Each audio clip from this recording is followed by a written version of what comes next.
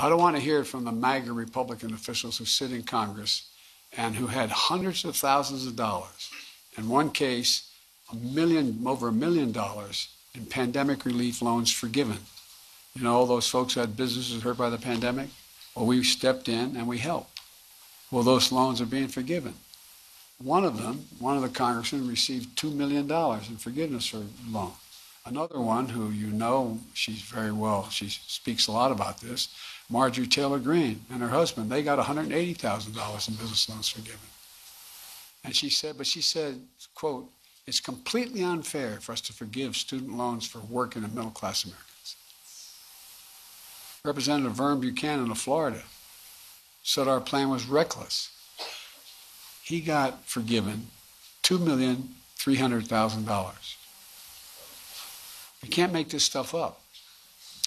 Republican governors wrote me a letter saying that the relief only helps the elite few. You all know you're elite? It's nice to know that. I knew you were elite. The elite few.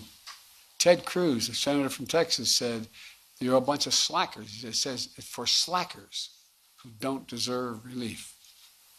Who in God's name do these guys think they are?